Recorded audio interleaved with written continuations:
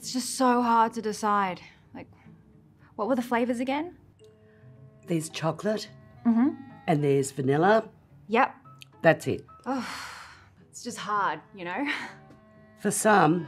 I mean, there's just so much choice. You know, like every Sydney Film Festival, there's so much choice. Did you know there's over 200 films from 64 countries? There's gonna be 26 world premieres. Yeah, I've been to a few Sydney Film Festivals before.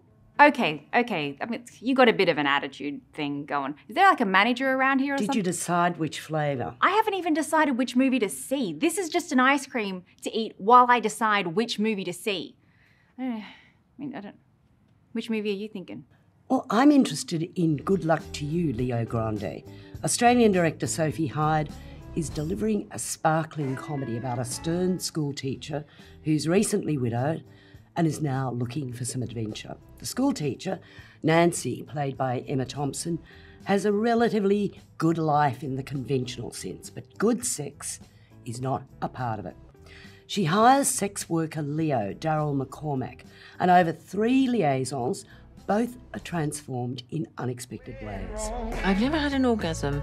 And yes, in fact, if we do this, you will only be the second man I have ever had sex with. Oh, God.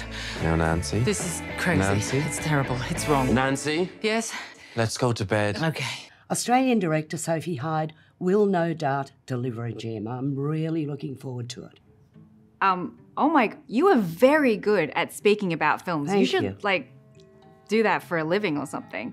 Here, let me try. Seems easy. I'm very excited to see the documentary Navalny. It was filmed in secret about Russian opposition leader Alexei Navalny, who was poisoned with a nerve agent. It won the Audience Award at Sundance and it looks riveting. I was banned from everything and blacklisted. But as I became more and more famous, I was totally sure that it will be problematic for them to kill me. Yeah, that was good. There's also the documentary Fire of Love, a spectacular true story of a pair of unconventional French scientists with 2 obsessions, volcanoes and each other. It was the award winner at Sundance, and it follows Katia and Maurice, who've travelled the world following explosions despite the obvious dangers. The couple shot thousands of hours of spectacular and literally red-hot 16mm footage of the explosions and lava that has captivated them for decades. Director Saradosa has used their footage to tell their tale, and the result looks like an incredibly exciting documentary. I can't wait. It's good that you work in a cinema, you know, like new films and stuff. Let me have a go. There's also Fire Island, a queer rom-com inspired by Pride and Prejudice that follows a close-knit group of friends heading to the Pines. It stars SNL's Bowen Yang and is directed by Spa Night's Andrew Arm. I can't believe you talked me into this again. I come here, I just feel terminally alone. Oh, are you all right? It's fine. It happens all the time. Do you want some whiskey? It would help with your knees. You can trust me, I'm a doctor. How's that? Not bad. And then there's Blaze. Acclaimed Australian artist Del Catherine Barton makes her stunning feature debut, combining live action, puppetry, and animation, starring Simon Baker, Yale Stone, and Julia Savage. There's also You Won't Be Alone, which is Australian director Goran Stilevski's debut about a young shape-shifting witch who is trying to understand what it means to be human. His shorts have previously won awards at Sydney Film Festival.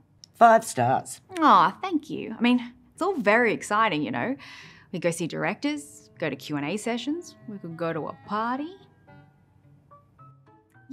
You really have a lot of sass. Like, where is the manager? Did you decide which flavour? I'm sorry, I just can't pick between... Chocolate? That's it, chocolate. Chocolate. Vanilla. Yeah, and That's it. That's it. Which one would you get? Chocolate. Okay, well then I'll go vanilla. Why would you ask if you're just going to pick something else?